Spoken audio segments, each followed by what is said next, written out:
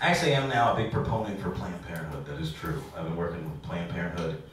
Not for the reasons you guys think. Don't get me wrong. All right, hear me out first, right? As a comic, you get asked to do a lot of charity things. And usually I don't ask what it is because I don't really give a shit.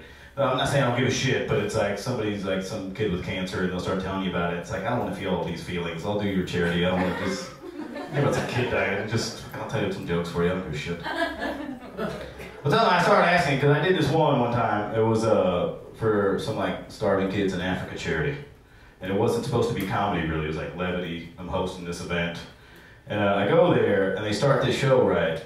And they play this video real quick. And at first it's like, this kid in Africa, this village, this little African village child, and he's at a well, and he's like, he's pumping this well, and oh God, boy, am I hungry. And then they cut it in with like all these white ladies in the West, and they're having bake sales, and like, all right, getting things together, and he's still pumping. Oh, whoo-wee. This is not very nice. And then they're back, a little more brownies and cookies, and they're in little games and shit, and collecting money. And then all of a sudden that well goes, and like a rainbow comes out, and everybody in the village has water, and they're having rice, and they're doing dances and shit.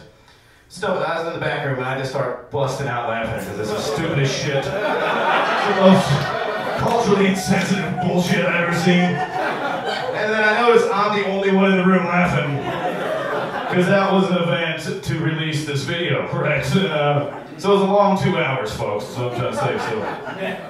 So the reason I've been asking, like, what's this charity about? And this friend, she called me, she's like, we're doing a charity of Planned Parenthood in Cleveland. I was like, charity mean I'm not getting paid?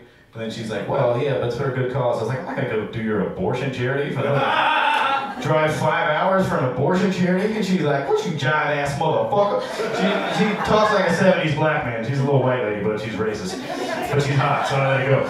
She's like, giant ass turkey? That ain't about no goddamn abortion charity. I was like, I know what goes on in Planned Parenthood. I've heard all the stories. She's like, you don't know shit. I was like, what the fucking abortion place just fucking, it's not like, it's like Fruit Ninja with fetuses and scalpels. I know what fucking, you know, you tell me what's going on there. It's a disgusting place. She's like, no, it's a place where women, like a woman's hospital, I was like, oh, a segregated hospital? Nice. That's what we need. Is there a men's hospital? No. Oh, my wife gets more than half the shit just for no fucking reason. Now she gets her own hospital? Nice. I'm not doing that charity either.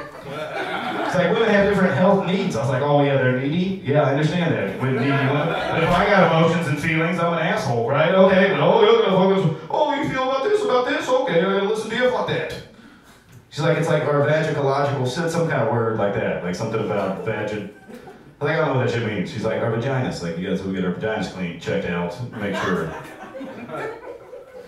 Not to mention that abortion's been made legal since 1972. I don't know what you guys do. I was like, but I stopped listening to vagina. So she's talking about this shit, and I was like, oh, so right. So apparently, there are these places that women get their business checked out, and we're cutting the funding for it. And I'm not with that. Ohio's closing all these places, and if I'm for one thing, that's clean vaginas. I'm saying I would like Ohio to be known as the cleanest vagina state. Like, you've been to Ohio? The vaginas? Fantastic. Spotless. Not a bad vagina in the place. Nice.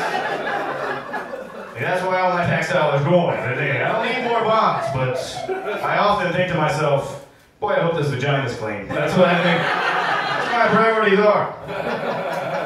I mean, don't get me wrong. I still think women should be in charge of it because they're too emotional to be handled by But if we're going to regulate it, guys, let's regulate it for the right reasons.